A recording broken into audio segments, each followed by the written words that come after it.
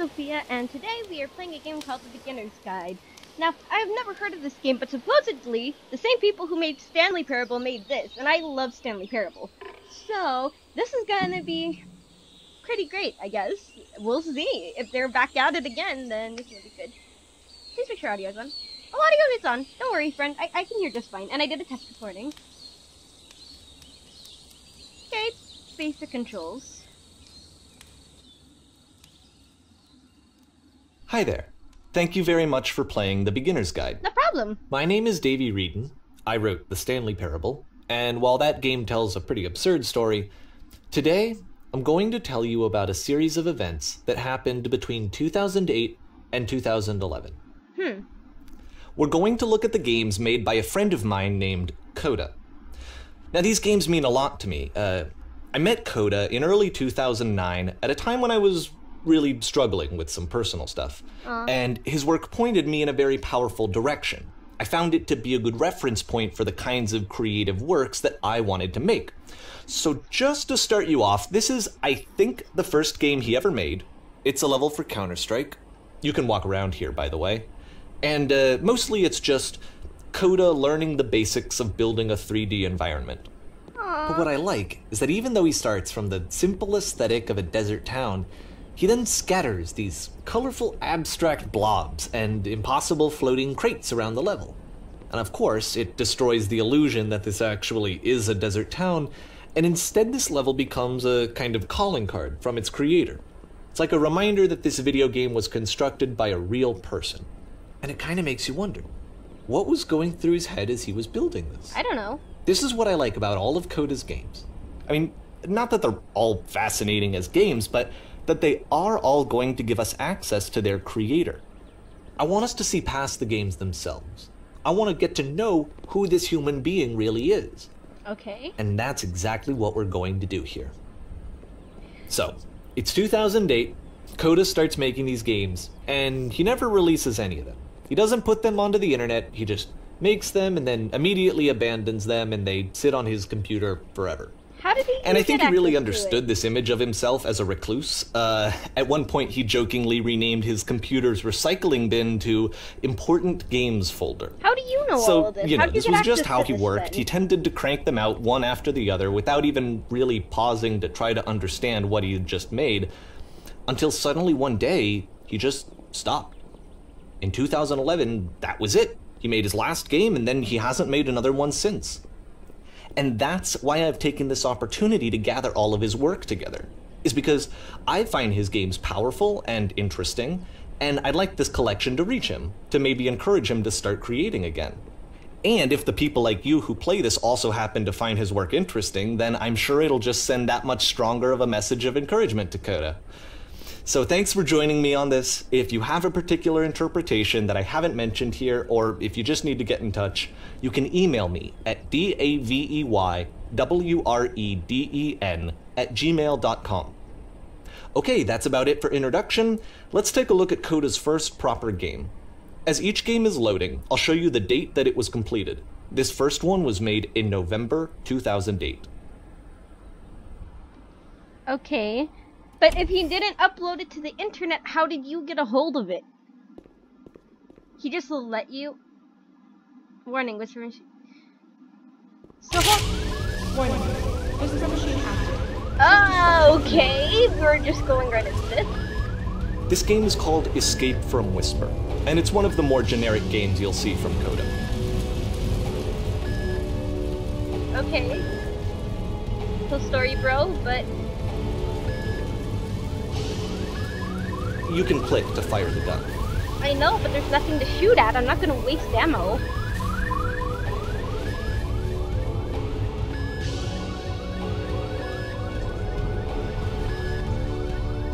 there a flashlight in here? Security call breached.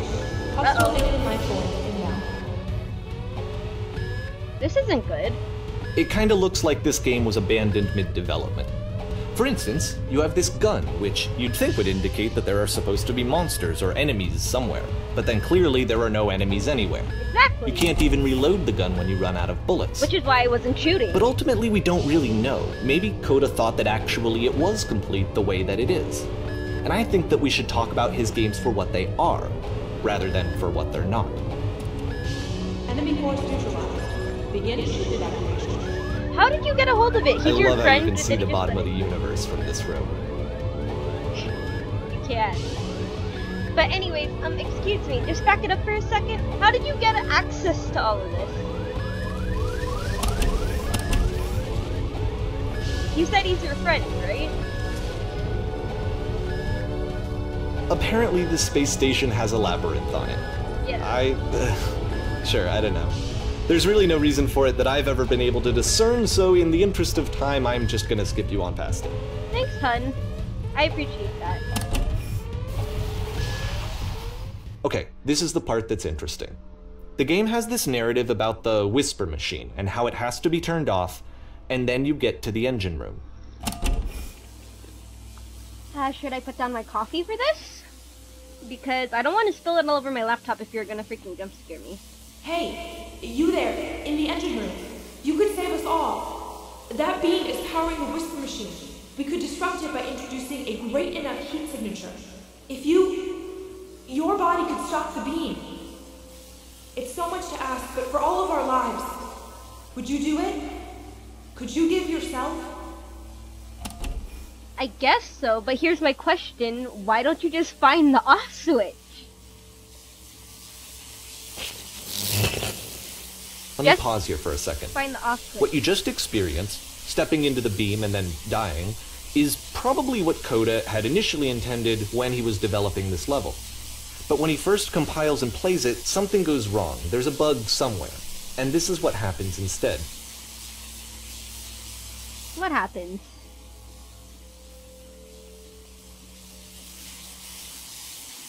Nothing. Oh no, I'm floating. Oh my goodness. Okay then.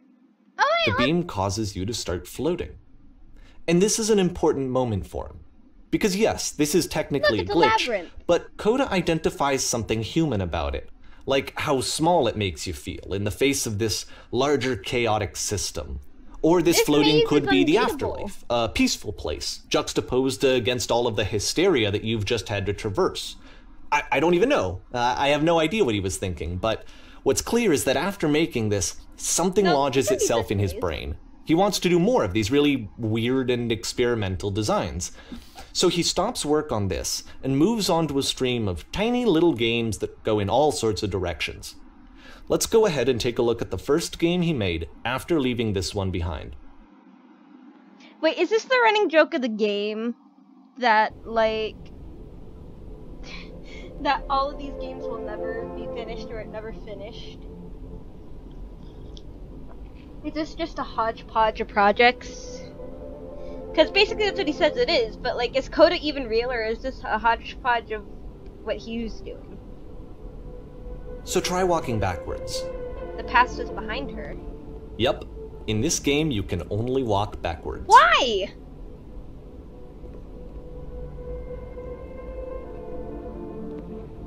Why would you do this? Who would make a game like this? So it's a short and relatively minimalist experiment combining motion and narrative. It is less advanced than the previous game, but actually it seems to be more focused, more complete. Coda's trying to give it a unique voice rather than simply basing it on a pre-existing trope. When she stops and looks, it becomes clear.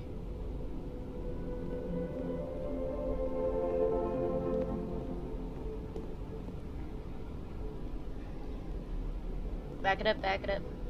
But if the future is always behind her, how will she find the strength to confront it?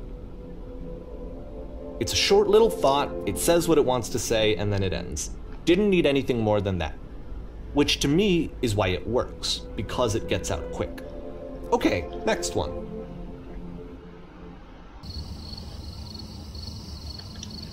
Now, this is very Slender-esque.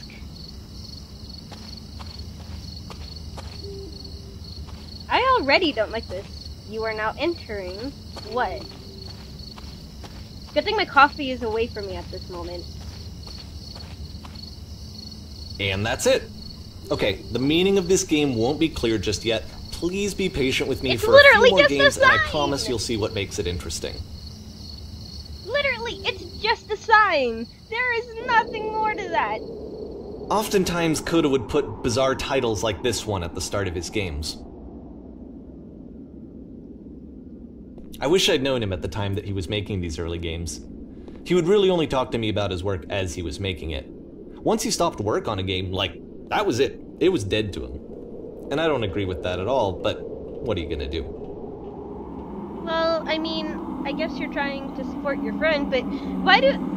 The thing is, it's the Stanley Parable thing. Once you've been slowed to an absolute crawl, the door at the top of the stairs opens. So why, if Coda's not showing these games to anyone, why bother opening the door at all? Well, to show you, I'm modifying the game here so that when you press enter, it'll bring you back up to full speed so you can enter the door for yourself.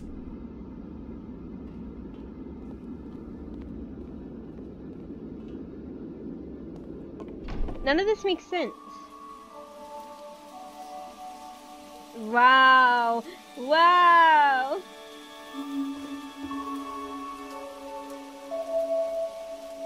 A room that's warm and nice and filled with little ideas for games.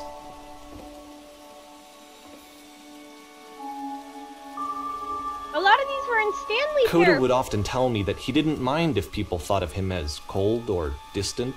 He said that he knew that he was actually a vibrant and compassionate person, but that it takes time to really see that. It can be a very slow climb to get there. You are the queen dusting your jewelry. Key in the game.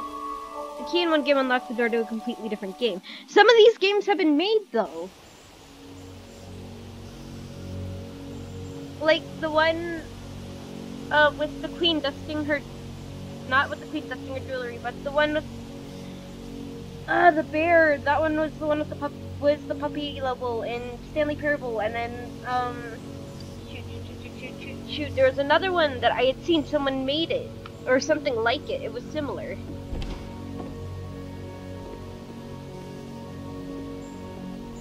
Okay, why are we in a CPU containment breach?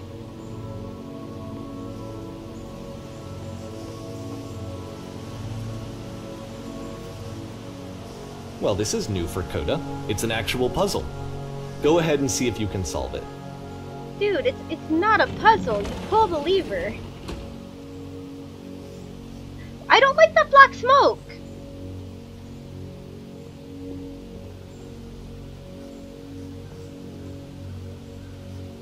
I can't open the door. I can't.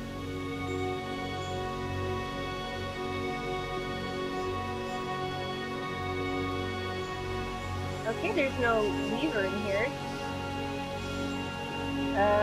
Okay.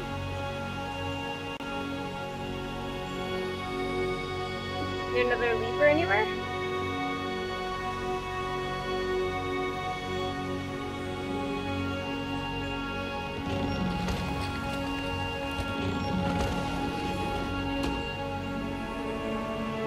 I can't see. I should be able to just walk right through, right?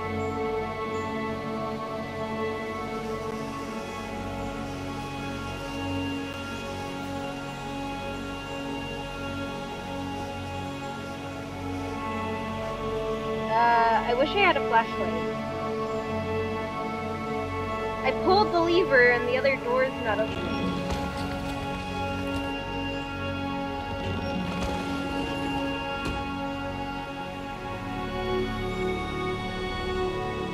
Can I shut myself in the room?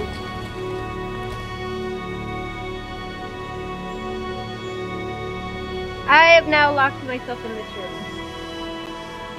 Aha! I knew it, I knew it, I knew it!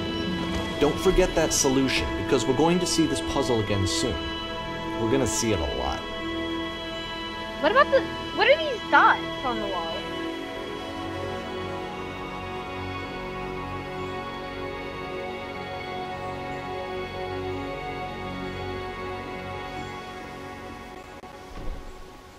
So that seems to be it, right? You walk down a corridor, you solve the puzzle, you get to the end. Simple enough. Yeah. Alright, Now I'm going to modify the game again so that when you press enter, it'll remove all of the walls from this room. Why?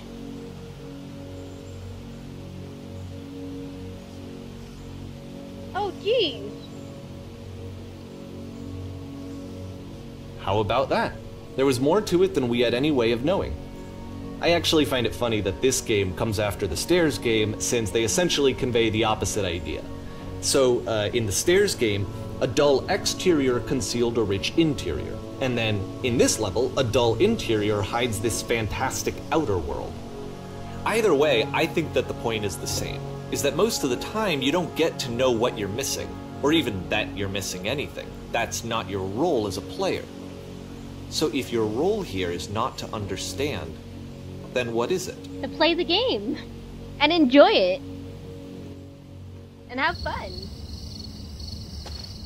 Why are we back here? You are now exiting. Aha!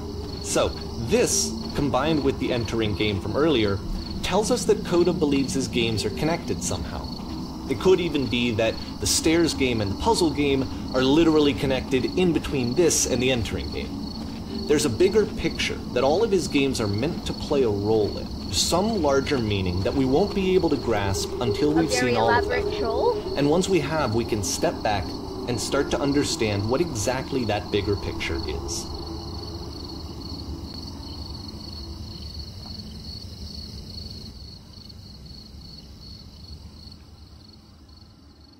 The great and lovely descent.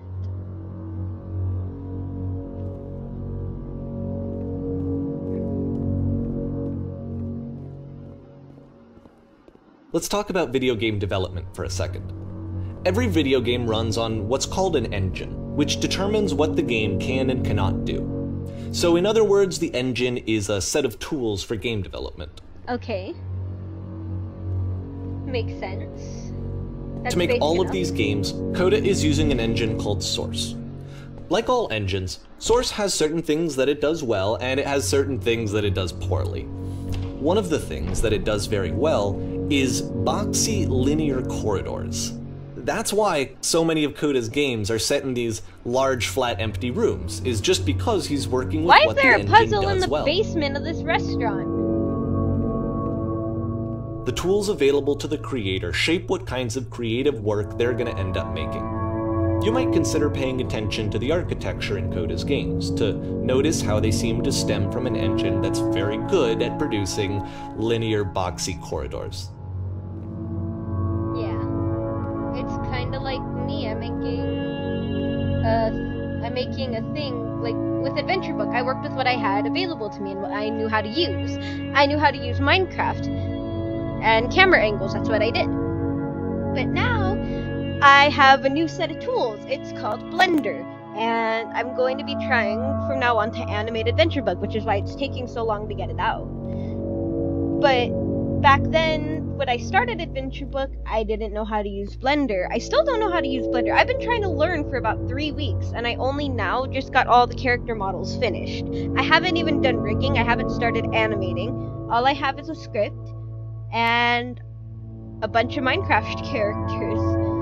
But you see, that's where everyone has to start somewhere. But the point is that you start somewhere. Use what you have available. Yeah, it might be crappy tools, but you'll never know if you even want to get the better tools if you don't know you like it. So just start somewhere.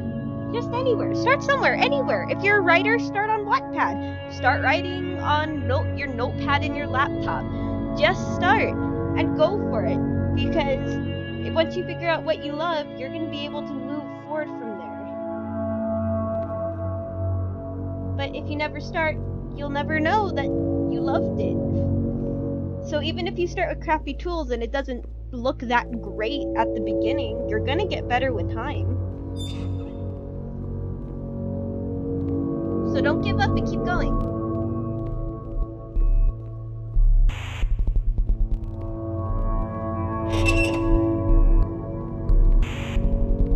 Why do I hear static?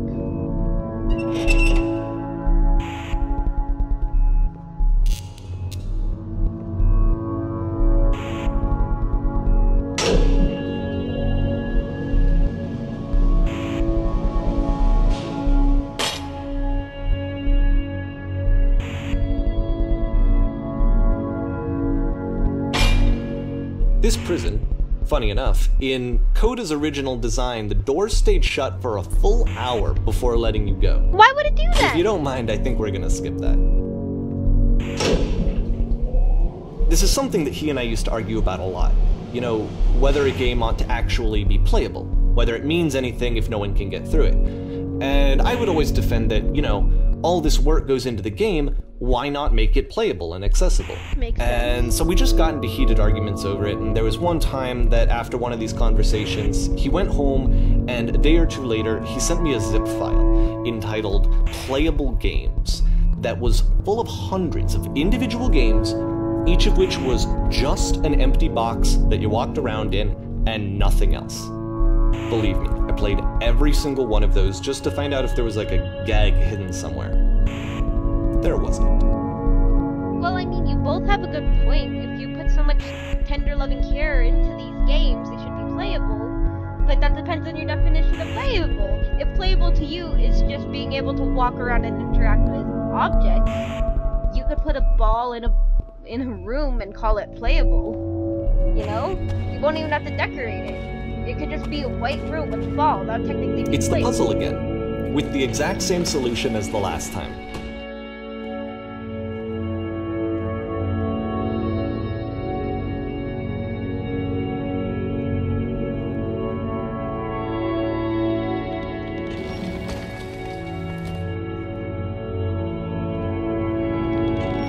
There's still no clear indication of what makes this puzzle so special that Coda is going to return to it over and over. But I promise I'll share with you my interpretation very shortly. It might not have. I mean, it could be just copying and pasting in a puzzle. Save some time, or maybe it was a placeholder for a different puzzle.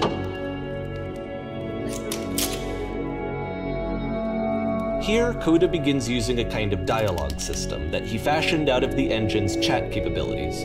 Use the 1, 2, 3 buttons on your keyboard to respond. Did you come from above? What was there? I just meant... Okay.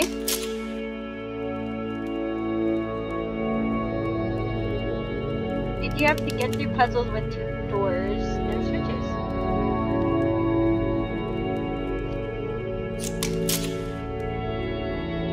Tell us how to get to the other side. I don't remember how he spelled it. I'm trying to remember, but I can't. I can remember!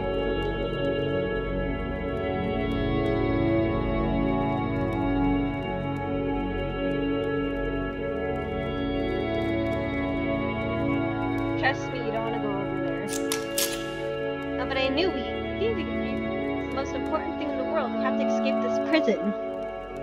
There must be an ending. I promise you, there's nothing I want more.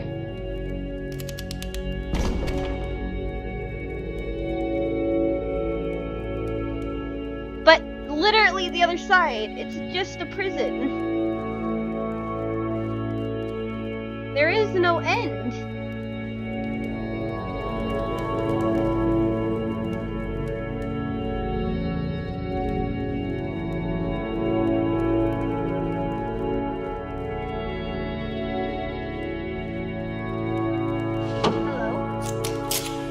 How did you get there? Was there a puzzle you had to pass through? Yes? Do you want to know how to solve it?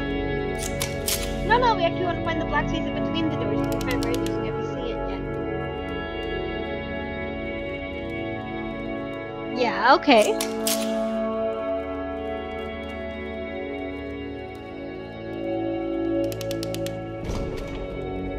What even is this game?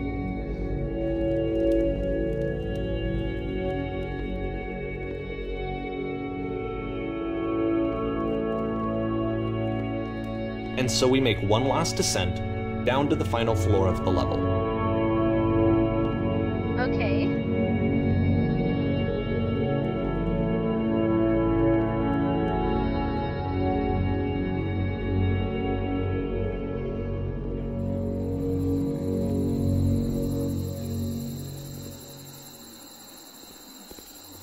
It's a lamppost.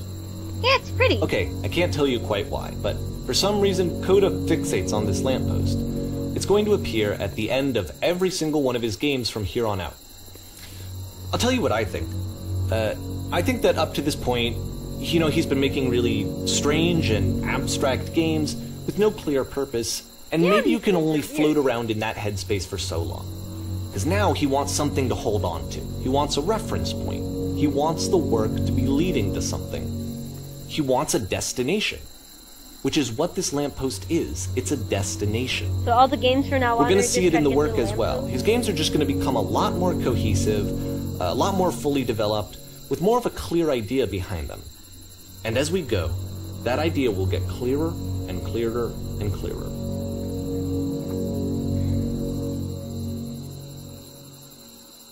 Okay.